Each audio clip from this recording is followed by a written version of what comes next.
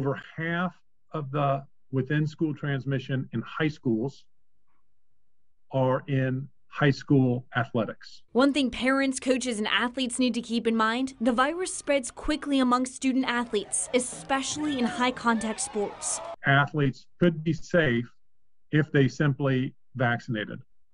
So that a safe option for families is frequent testing, a couple times a week, is outlined by the CDC.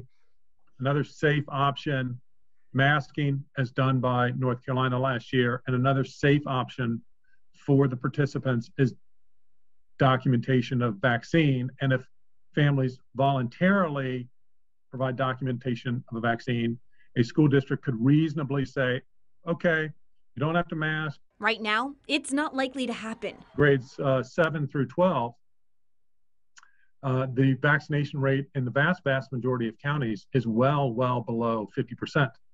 And so clearly that's not a viable solution.